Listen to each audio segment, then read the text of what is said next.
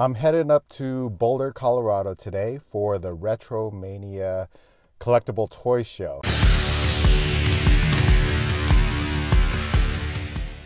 What's happening, everybody? Barry back again with another video. I feel like it's been forever since I last posted a video. Life has thrown me a curveball and I needed to take care of all of that stuff before moving forward with other things. I wanted to take you on this trip that I'm going to today. I'm headed up to Boulder, Colorado today for the RetroMania Collectible Toy Show. I messaged them a few days ago asking if I can film some content for my YouTube video, but I haven't heard anything. So crossing my fingers that they'll let me film, and hopefully I get to meet some cool people and pick up some collectibles that are missing from my collection. But before I head out, I have to drop off some orders for my Retro as F business. If you're interested in picking up the plastic protectors that I offer, there's going to be a link down below to my website, or you could head on over to retroasf.com. And as always, if you like this type of content, please like, share, and if you haven't done so already, subscribe to my channel. Every little bit helps. I will see you in Boulder. One eternity later. I finally made it to the Boulder County Fairgrounds where RetroMania is being held, and it's much farther than I thought it was going to be. I thought it was going to be in Boulder, and I was going to be able to visit my daughter who goes to school at CU Boulder. But yeah, this is way far. Anyways, let's go right in. Well, unfortunately, I had to mute out the sound coming from the background because they were playing music, and I didn't want this video to get flagged for copyright issues. And check this out. This is the DC Deceased line. This is a pretty awesome line. I never got to see these in person, but they look really cool. Now on to the next station here, and this one actually had some retro Game Boy games, Sega Genesis games. I had the original Game Boy growing up. My very first game was Super Mario Land and Castlevania. Alright, moving right along. Out of the corner of my eye, I spotted Transorzy or Manzingerzy and a bunch of Transformers G1 or Generation 1 figures. And I don't know why my camera decided to pause right there. Weird. Moving right along, I found a tub full of loose Motu figures.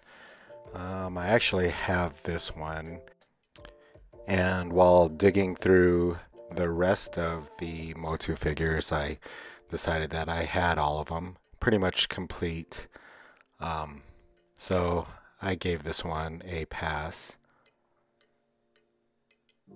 I had to go back and look at the Transorzy or Mazingerzy figure. I spotted a complete Millennium Falcon and a bunch of other loose figures. Fortunately for me, and unfortunately, I did not collect Star Wars figures. Even though I grew up during the era, I just could never get into them.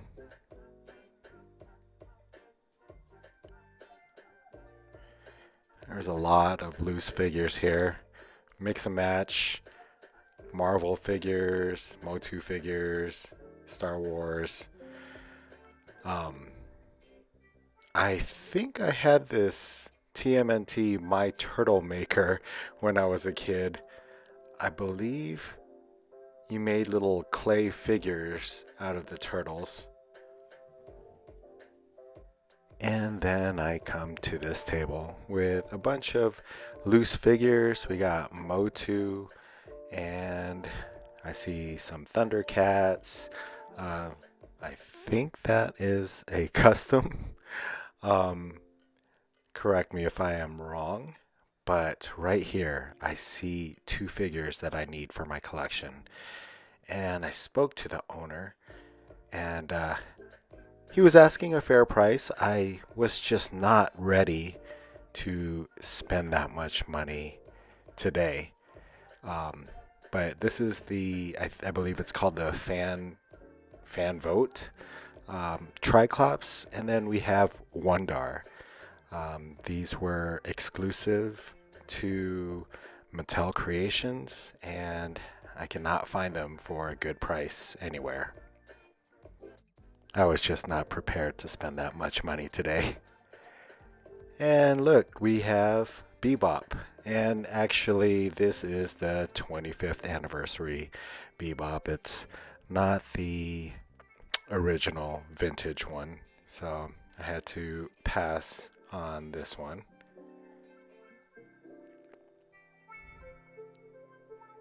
And check these customs out. These are actually really cool. And then there were a lot of vendors with just pops. Miles and miles of pops. Don't get me wrong, though. I like pops. I used to collect them, but not anymore. And then we have some WWE title belts. I wish I could pick those up. Those are pretty expensive.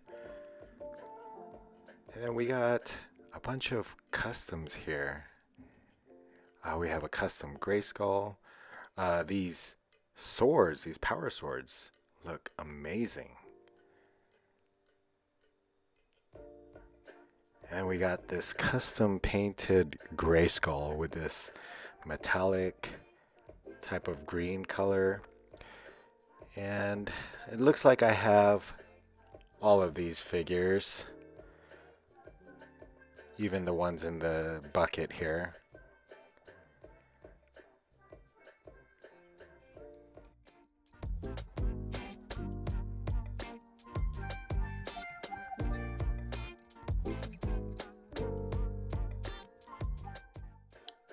One thing I regret is not keeping the mini comics that came with the Motu action figures. But yeah, looks like I already have all of these. And look at these customs. This Too Bad with He-Man and Skeletor's face. And then we got Chucky. And over here we have some really, really retro toys. Fire trucks and old cars. Those die-cast cars aren't very retro, but these models and trains. And then a bunch of Marvel figures and wrestling figures. Look at that. We got Hollywood Hulk Hogan and Hulk Hogan. And look at these Marvel figures, these Spider-Man figures. They look great. The boxes, the card looks immaculate. G.I. Joes. These are the newer ones, the newer G.I. Joes and Star Wars Black Series.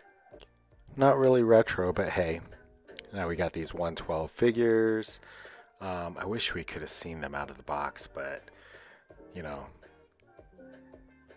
I keep skipping around. We got some Marvel Legends. Again, not really retro, but, oh, here you go. The Batman the Animated Series.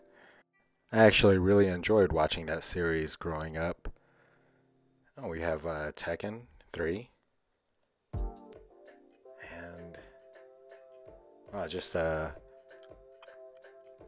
mix of different figures. Marvel Legends.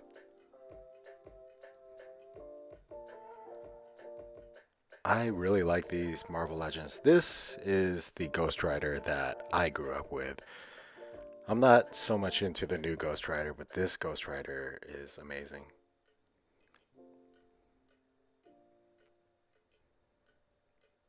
More Marvel Legends. There are a lot of vendors with Marvel Legends and DC Multiverse figures. And more pops. I had to take a look at this TMNT pop. It's just a t-shirt. And then I spotted some TMNT. But unfortunately, these weren't the vintage ones. These are actually the classics, which were reproduced back in 2020 to the present. These are still really cool. Wow, so that was pretty fun. It was a smaller event, but there were a lot of vendors over there. But you know, I'm still new to this whole YouTube thing, and I felt really uncomfortable filming.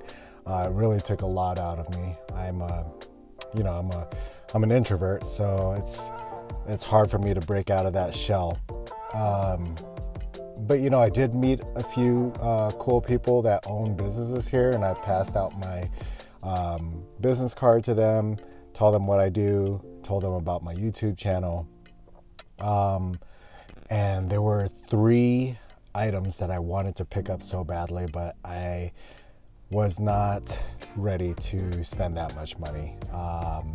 One of them was the fan favorite Triclops from the Origins line. They also have the Wondar that you saw earlier, and Trapjaw, which I couldn't find in the stores, you know, when they re-released it.